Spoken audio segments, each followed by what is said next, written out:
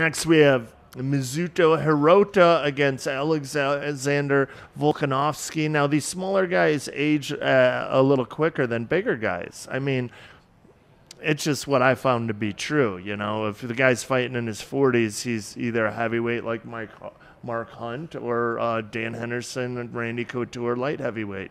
Do you think his Hirota, his best days are behind him? 100%. And this is another line that opened in the like mid 250 to 260 range. That's 435 now.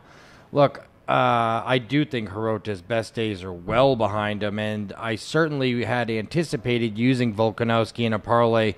The problem is Volkanovski hasn't proved it. He hasn't really proved anything, and I'm not laying 435 with a guy who hasn't beaten anybody, proved anything. Should he win this fight? Absolutely. Is Hirota probably done? Absolutely, but I don't want to lay that kind of price tag. This is only Volkanovski's second UFC fight. Right. And it's not like he's really big and long and a crazy.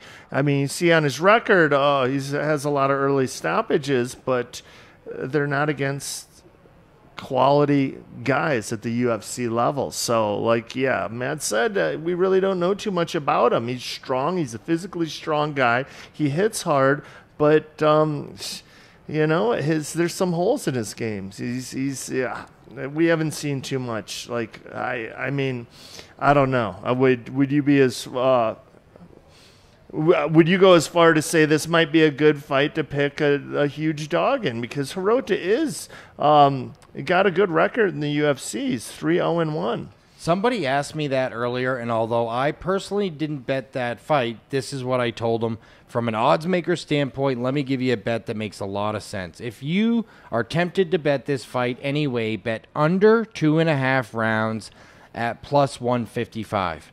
Because at plus 155, Hirota can punch. If he's going to win this fight and pull the upset, it's probably going to be a knockout. And at guys at his age, and we've seen Hirota a few times, if Volkanovski gets on top of him and just starts raining down at his age, it's probably the ref's going to be more apt to get in there and stop it because he has a tendency to turtle up on the bottom. If Volkanovski gets that heavy top game and starts that ground and pound, it could get stopped too. And at plus 155, yeah, you don't get the huge payoff you would get from Hirota, but then if Hirota gets stopped too, you get the win. So if I was going to bet the fight, that's the only place I would look is under 2.5 rounds, plus 155. That's a good point, and that does it for the main card. Nick, either of these guys call anything out to you? I agree with Matt. I mean, if you're gonna do it, this Hirota's old, still a good puncher. So if he catches this guy, but you know, old for a little guy, for a big guy, he'd be in his prime. Yeah. Well, that does it for the main card. The undercard guys, I'm not touching personally.